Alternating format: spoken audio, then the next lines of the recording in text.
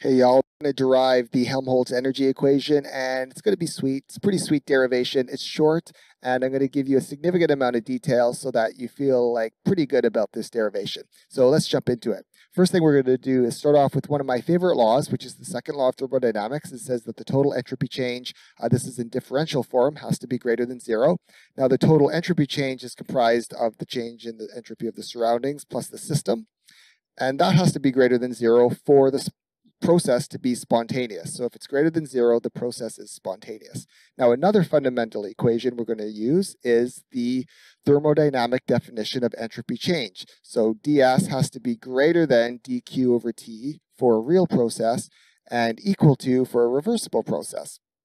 Now for the surroundings, the entropy change of the surroundings equals dq, so the heat transferred to the surroundings divided by temperature. Now what's lost by the surroundings in terms of heat transfer has to come from the system, right? So ds of the surroundings equals negative dqs of the system. So that's just heat transferred from the system is going into the surroundings. It's equal and opposite.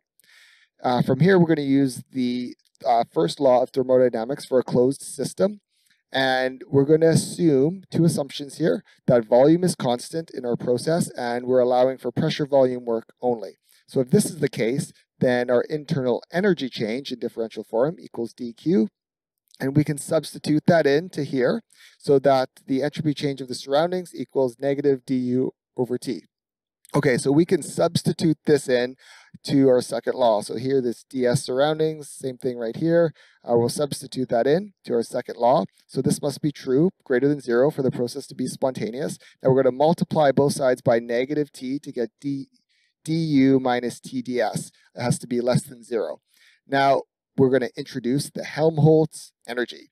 And we're going to define Helmholtz energy as equal to the internal energy minus temperature times the entropy. I'm going to use A, but you may use it as F. I see various symbols for Helmholtz energy. I'm just using A. If we take the differential form of this equation and assume constant temperature, dA equals du minus TdS, and this, see this, du minus TdS, that's the same as what we have here. So our Helmholtz energy equation, dA is equals du minus TdS, and this has to be less than zero for the process to be spontaneous. So if it's negative, if dA is negative, the process is spontaneous, and that's for a process that occurs under constant volume, constant temperature, allowing pressure volume work only, so only expansive work, and in a closed system. Cool. All right, y'all. Hope you enjoyed it. I also got another similar derivation using the Gibbs free energy equation. That's also pretty sweet. And just note, I got tons and tons and tons and tons of other videos on thermodynamics. I know thermo isn't the easiest subject in the world. It's quite hard for many of us, and it was for me when I was learning, I won't lie. But you know what? The more problems you do, it's like repetition is key. Just keep going at it, keep working at it, keep watching videos and trying practice problems over and over, and you can get it. You can get through the course. Best of luck to you.